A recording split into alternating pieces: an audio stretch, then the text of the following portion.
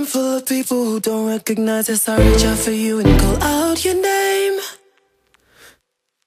Oh, I know I should tell you, but you seem so happy.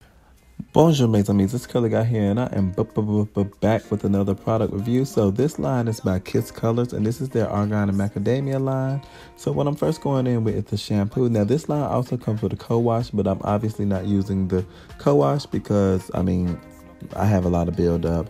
I've been using castor oil and stuff lately to help with my hair growth, so I needed something that was going to get that out. And this shampoo smelled really good. It also was not supposed to contain sulfates or silicones or any of that bad stuff, but this shampoo definitely stripped my hair down, and I needed it, but it definitely did strip my hair down. It felt good while I was shampooing. It had a nice lather on it, but once I rinsed my hair, it definitely felt a little bit stripped. So that's just a heads up for you guys who aren't big on that. I want my shampoo to clarify, but to each their own. Next, I went in with the matching conditioner. Now, the conditioner didn't wow me. I'm going to go ahead and tell you guys, the conditioner did not wow me. It had a very lotiony feel. It was not thick at all. And initially, I thought this may be a good thing because I thought it would have like a lot of slip to it. But it didn't have a whole bunch of slip, which, I mean, that's neither here nor there. Usually when I use a conditioner, if I'm going to use a deep conditioner too, I like to use the conditioner to detangle my hair. But it didn't feel like it had to slip, so I didn't really even bother. I tried to do a little bit of finger detangling, and that wasn't working out too well, so I didn't even, really bother with it too much. I just decided to wait till I moved to the deep conditioner in hopes that that would, be a little bit more slippery and allow me to detangle my hair a little bit better. But this did feel like it was absorbing in my hair. It just had a very, very weird texture to it, a very weird feel. But anyway, moving on, I then went in with their deep conditioner. Now, this deep conditioner did wow me. This is where things started looking up. It was thick like I'm used to. I definitely enjoyed the texture and the consistency of it. And as you guys can see, it's melting into my hair. You can see that I'm pretty pleased with the way it felt. And immediately I could tell that this had way more slip than the conditioner. As you can see here, I was just seeing if the product was going in my hair or if it was just sitting on top. But I'm easily able to finger detangle my hair, as you guys can see me doing here. Now, will I say that this had the most slip ever? No, I've definitely used deep conditioners that had more slip, but this had way more slip than than the rinse out conditioner. So if I had a tip to give you guys, I would recommend that you wait to this portion to go ahead and detangle instead of trying to detangle with the regular rinse out conditioner. And you guys see I'm using my favorite detangling brush, and if the Tangle Teaser can't do it, it can't be done. So I stand by that. But anyway, I just twisted my hair up in some twists and then let it sit for the remainder of my shower, and now I've rinsed that out. And my hair did feel good. My hair looks shiny, as you guys can see. So I'm going to go ahead and in with the leave-in conditioner. This leave-in conditioner kind of reminded me of a leave-in that I really enjoy by Shea Moisture. I think it's called the Extra Moisture Detangler. It felt similar to the consistency, however, it was not as moisturizing as the Shea Moisture one, but I didn't mind it. As you can see, my hair does look moisturized, and it is shiny, and my curls are pretty defined for it just to have a leave-in in, so I wasn't too mad at it. So that's just how I felt about that, and I just did that to the other side and moving on. Hey guys, so I'm fresh out the shower and I've already installed my braids. All I did was use the Melanin Hair Care Cream. You guys know I like to use that to seal my hair in, and this is the colder month, so it definitely works well for that. The last thing I'm going to do is go ahead and take the Edge Tamer, which I've already used this, and I have to say guys, this is probably my favorite product out of the entire line, no cap. I do also like the Argan serum, and I'm gonna straighten my hair, I believe, one more time next year, January, of course, for my birthday. I think I'll be straightening my hair, and I would like to see how this works on my hair.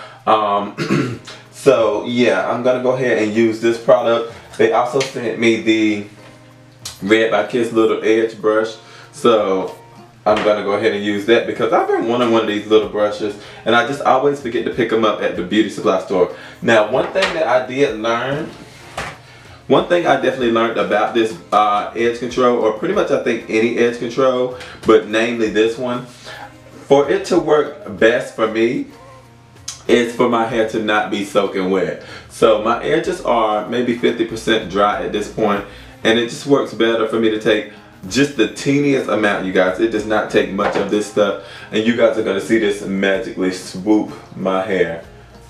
And as I said, this works better on dry hair. Actually, the drier your hair is, the better this stuff works, but it is working pretty well now as well. But this, I love this because I don't even have to tie it down.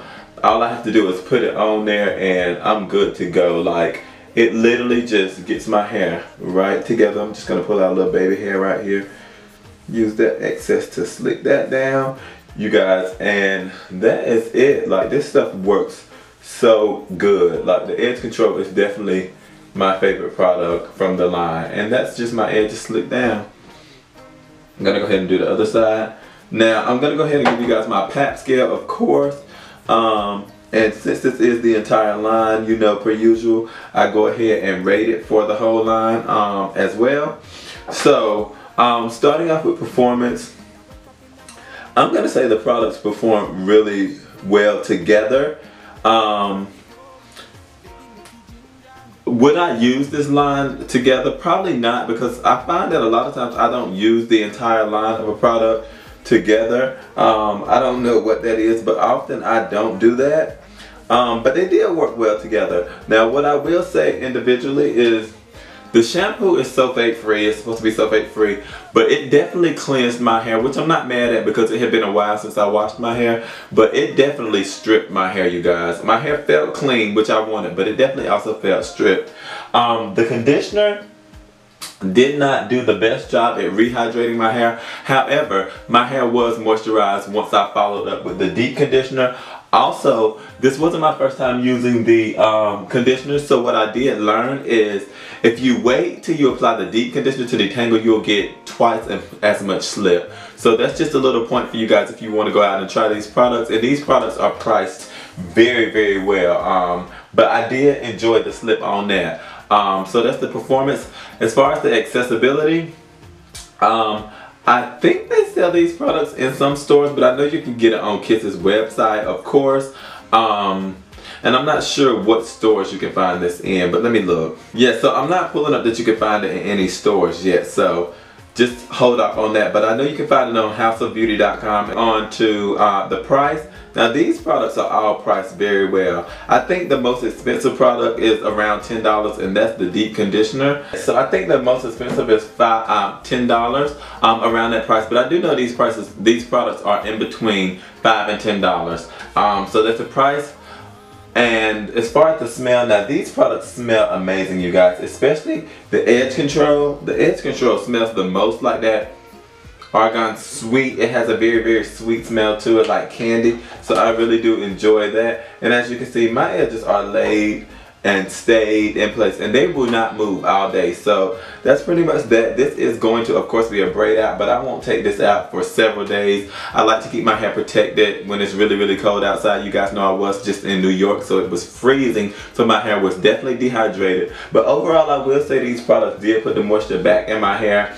What products would I recommend to you all? I would definitely recommend you, if you were going to buy some of these products, to get the edge control and also the deep conditioner. These are the two that I would definitely recommend out of the entire line. They're the ones that I enjoyed the most. And if I had to rate this line altogether, I would probably give it a 7 out of 10.